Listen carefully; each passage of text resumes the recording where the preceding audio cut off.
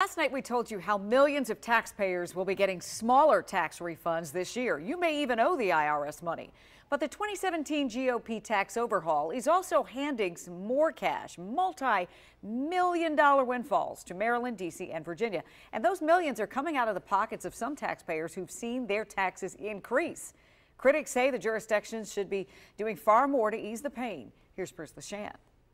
Talk about taxes. I don't want to talk about that. In Virginia, lawmakers have been surprisingly eager to change the subject from scandal to taxes. The federal tax overhaul handed the Commonwealth a $600 million a year tax windfall.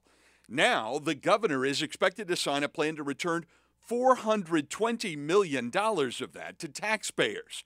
Virginians could get refunds of up to $110 a person, or $220 for married couples. Yeah, we've got a big issue of tax conformity. Our constituents can't do their taxes and file their tax returns. Things are different in D.C. The GOP tax overhaul is expected to force nearly half of all city taxpayers to pay more. And the city is expecting a $50 million a year windfall.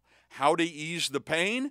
Councilmember Alyssa Silverman had a complicated plan to let D.C. taxpayers write off their local taxes. But the IRS nixed that, so no help there. You can't put the toothpaste back in the tube. So it's been estimated somewhere between $500 million and $1.1 billion. In Maryland, Republicans say the state is getting a huge windfall and say it is going to be coming out of the pockets of state taxpayers. The GOP wants to cut the state tax rate by 0.25%.